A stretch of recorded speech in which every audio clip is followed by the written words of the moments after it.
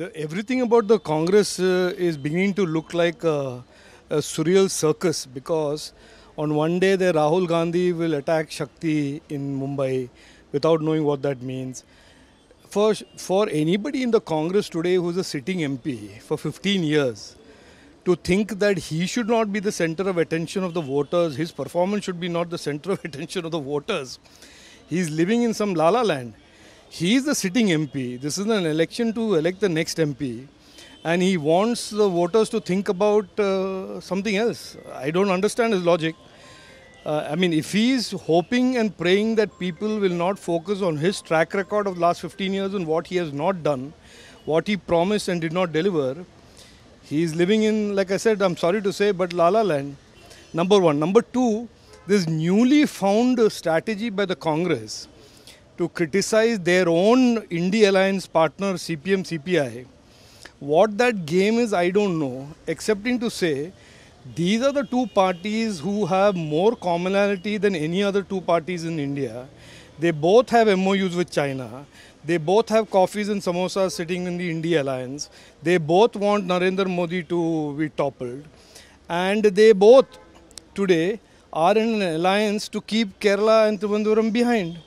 Now, I can only surmise what I said yesterday, that this newly found way to either imply that the CPI-CPM is close to BJP is taking a leaf out of what they did in Telangana to get the minority, not even minority, to get the Muslim vote away from BRS. They got that by spreading this canard and story that the BRS and the BJP were going to get together, and that they used to scare off the Muslim voters away from BRS to the Congress. So I think this is all, unfortunately and sadly, a game that is only being orchestrated to try and scare the Muslim voters of Thiruvananthapuram and Kerala into supporting the Congress, making them believe that a vote for the BJP is a vote against them, or a vote for the CPM is a vote against them, and only the Congress can support the Muslims. This is what their political strategy is. We all know, and including I believe very strongly, our Muslim brothers and sisters of Thiruvananthapuram and Kerala, that the Congress is a party, and in a lot of ways Shashi Tharoor is a representative of that party, even though he has tried hard to leave that party, that can never deliver anything for anybody. They have not done it for the last 15 years in Thiruvananthapuram. They have not done it for 65 years in India.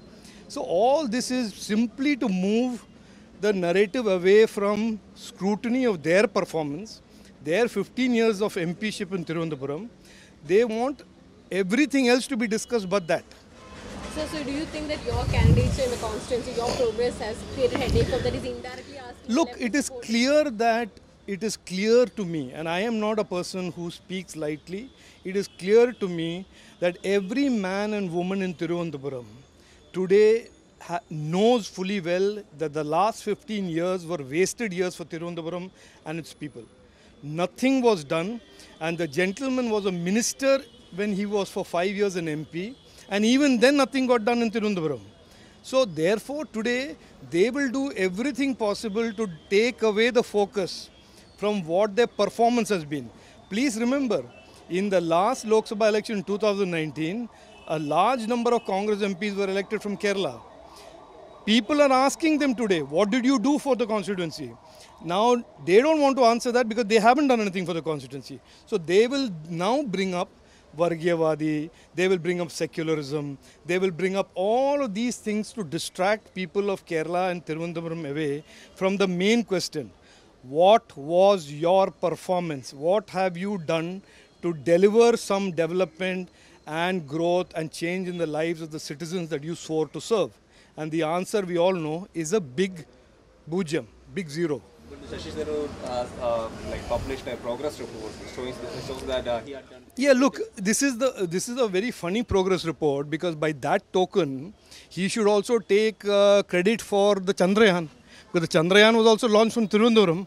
So he should take credit for Chandrayaan, he should take credit for all the PSLV launches, he should take credit for NHAI roads, he should take credit for every central government scheme that is in Thiruvananthapuram, and Prime Minister Narendra Modi should not take the credit. Funny logic, but it's his logic, but it is Congress logic.